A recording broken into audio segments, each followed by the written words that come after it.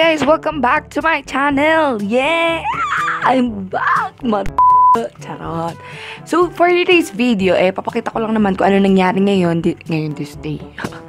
Papakita ko lang naman kung ano ang kaganapan sa kabuhayan ko ngayon.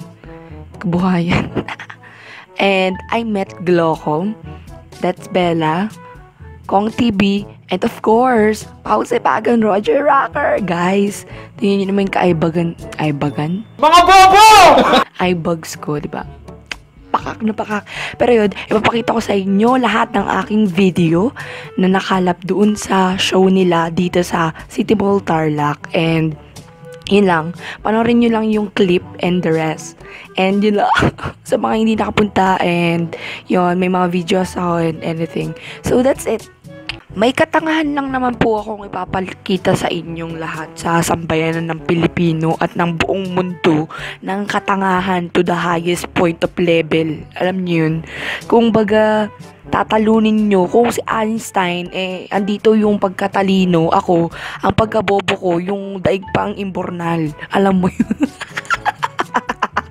Alam, pausa ko, bye. Die. Alam mo, sobrang, tingnan mo naman mukha ko. Ay, wala lang pinagbago. Okay, so yun, ipapakita ko ang, nakikita nyo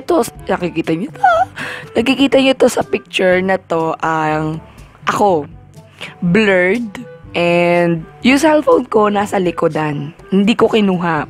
Bakit? Kasi naglalag siya pagka may artista. Hindi ko alam kung bakit. Tapos, si Cong nandiyan dyan.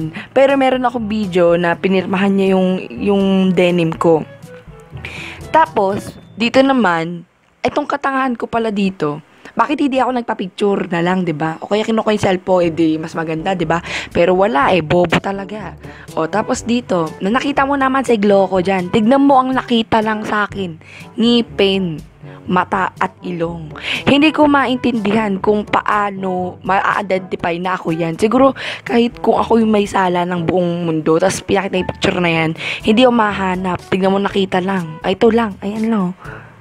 Nakaganyan pa ako, day. Ano ba? O, diba? Ito pa. Kay Bella. Tignan mo kasing guard to, naibubwisit din ako eh. Hindi, joke lang. Charot lang. Kumalma. So, ito, buti nga siya, nag-hi siya sa vlog ko. And kitang-kita ang aking kamukhaan dyan. At hindi ako medyo bobo dyan. Parang bumaba ng konting kabubuhan, diba? And, ay wait, ito. Pagdating kay Raker, ang nangyari, hindi ko natapat yung camera ko sa akin. Ang natapat ko sa kanya, tas chinikahan ko siya. Oh my God! Gumanon lang ako. Tapos, ganun, thank you. Anong nakita? Yung boses ko lang. Diba? Medyo tanga. So, yun lang yung kwento. Bye.